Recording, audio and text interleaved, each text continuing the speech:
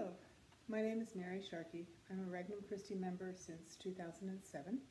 I currently am working in the bookstore and sending out the emails about Father Peter's availability for spiritual direction. I wanted to talk a little bit about the suffering that we are going through right now.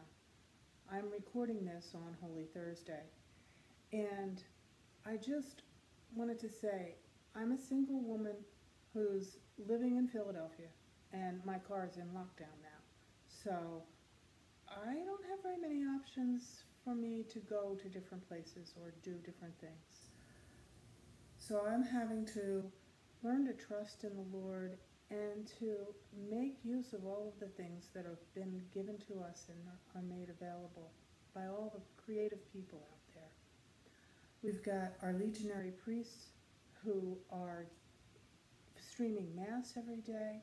We've got Father Bartunik's wonderful website that is doing a retreat for Holy Week, and next week we'll be doing the Divine Mercy Novena.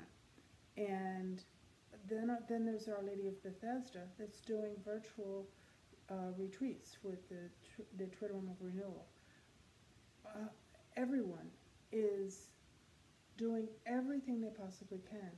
And we also have Formed and the Magnificat are making themselves available to everyone because of everything that we're suffering right now. And when I think about it, and I think about all of the things that we have available, I also think about the meeting that Martha had with Jesus when he came after Lazarus died. She had to be ready to surrender and to say, okay, whatever you've got. And it came out beautiful. I'm sure that should we be able to do that and learn, we will be able to rejoice in the end. And there will be many blessings. Thank you, and God bless.